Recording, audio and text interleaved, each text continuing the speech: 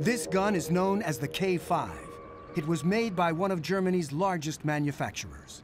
K5 was developed by the Krupp Iron Works in the mid-30s, and it was not directed by the Third Reich to do so. It was kind of their own initiative. The K stands for Kanone, or cannon in German. It just represents the best of technology, I'd say, the Germans produced in World War II. The big thing is it's placed on railroad trucks to increase mobility. And because it was mounted on rails, this massive artillery piece was technically part of the railway network. This posed a series of engineering problems. As it sits right now, it only has like a 2-degree lateral spread.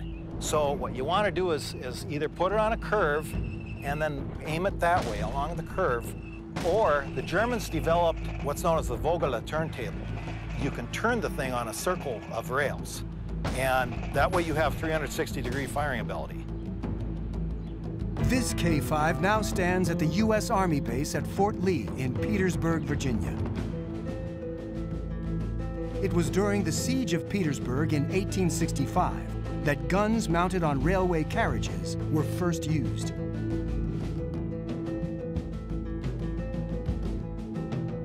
But they were unsophisticated and unpredictable. 90 years later, artillery technology had improved significantly. The K5 is loaded from behind. They've got a ramming rod. Then you load propellant within a cartridge, and it forms a seal. So when it does fire, it's not coming out the back. He just pulls on the cord, the primer is hit, igniting the propellant, which then pushes the round out the tube, maybe to go 20 miles to the impact zone. That range meant that the K5 could terrorize not just foreign armies, but also civilians.